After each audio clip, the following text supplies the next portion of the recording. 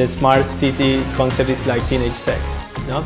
Everyone talks about it, but nobody really has done it. Today is to show you some of the projects already going on here in the main street of Barcelona, because here we will see very clear the Internet of Things concept. What is a smart city?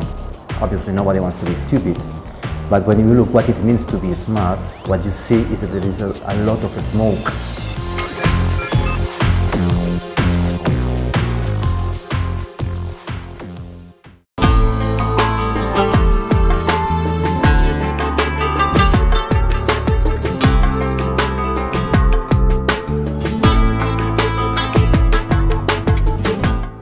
This program started 4 years ago when the previous mayor was elected, Xavier Trias. He decided to focus his strategy with the smart city concept, and what he did was to create a team called the Smart City Team that was in charge to coordinate and centralize all the projects that were running here in Barcelona from the different departments of the city council, and to have a transversal vision in order to manage much better these projects.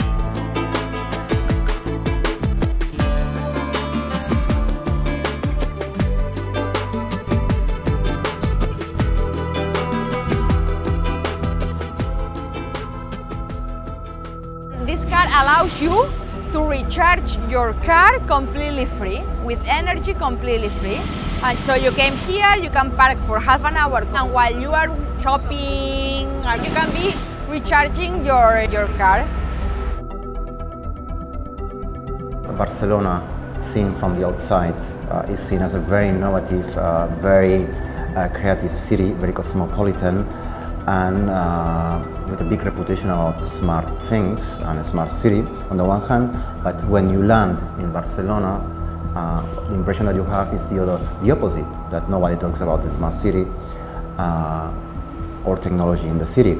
First, because from the smart city policies, there is not a clear understanding of the needs of the citizens.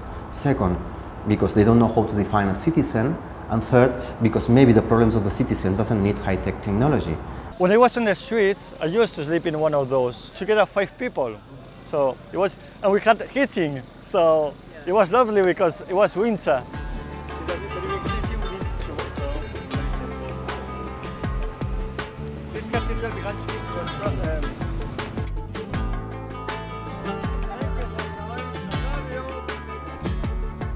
It was the crazy, they were cutting expenses, so we were fired. No problem, I thought, as I found this job, I could find another one. It was not the case. And in the end, I ran out of money, and I found myself on the street.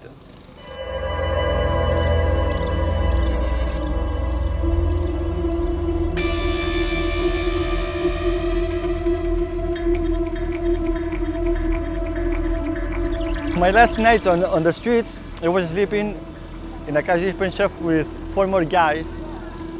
One was a former lawyer, the other one was a former physical trainer of a small football team.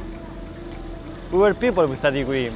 No one of us drank or was on drugs, so we were the outbits of being a homeless.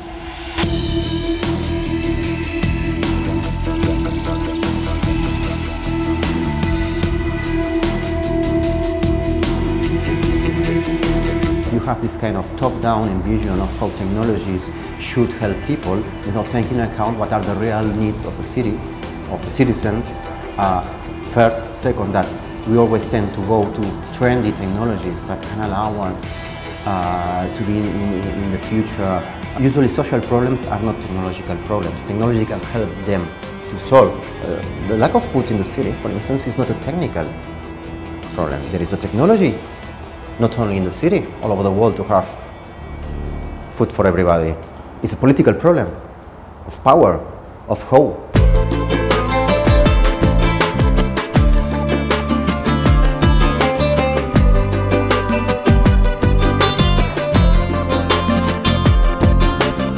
And beneath these social movements, there are a lot of initiatives on belonging to Creative Commons, belonging to kind of using 3D printing or technologies to enhance life in the neighborhoods and so on that are worth to explore. But this is mostly not initiative that has been taken primarily by the city council, or what we can call the smart city, but as a kind of opposite of the smart city.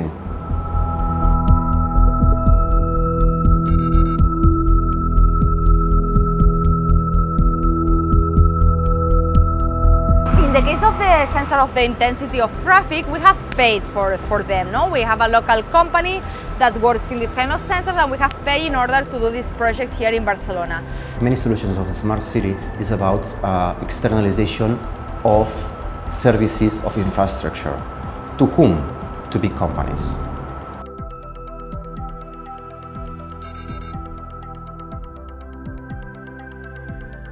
If you think about what the Smart City Expo was at the beginning, was mainly promotion tools for governments and large companies of products, mainly promoted by the Intels, the Ciscos, and etc. No? Intel wants a world full of devices because each device will have an Intel chip.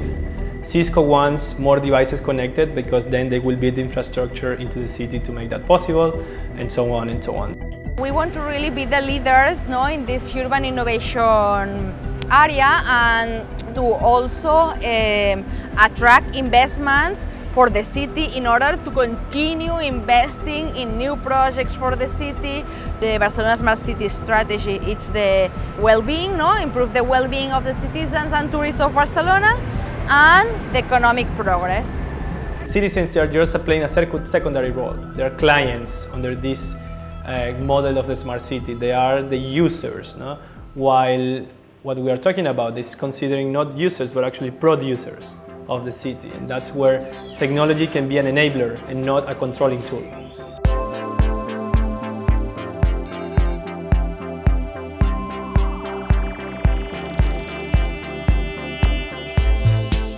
We strongly believe that the smart cities should be produced by smart citizens, and that's why open source and accessible technologies like sensor devices powered by Arduino could be really useful to do that. One is a smart city approach. There is a black box of technology managed by a company which is expensive. On the other hand, this is a smart citizen. Low-cost sensors, open source, you can research what they mean, how they're used for. So we created a €150 kit, a sensor device that contains air pollution sensors, sound sensors, temperature, humidity, noise, etc. So people can install it in their houses using their own Wi-Fi connections, and then without using an extra infrastructure, they could actually start to contribute into the production of data of the city.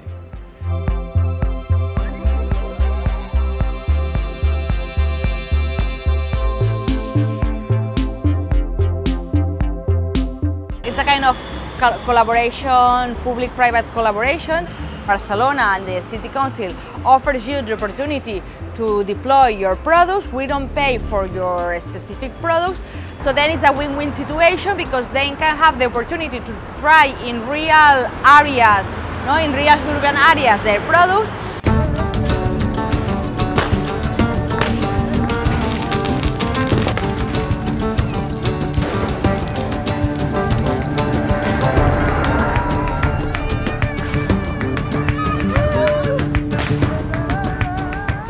For me, when you use the word smart city, you are buying an ideological package. And therefore, it's not about one single measure that is positive or another that is negative. I mean, the point is that this is driving society towards, or the city towards, an agenda and a way of organizing that I don't like it.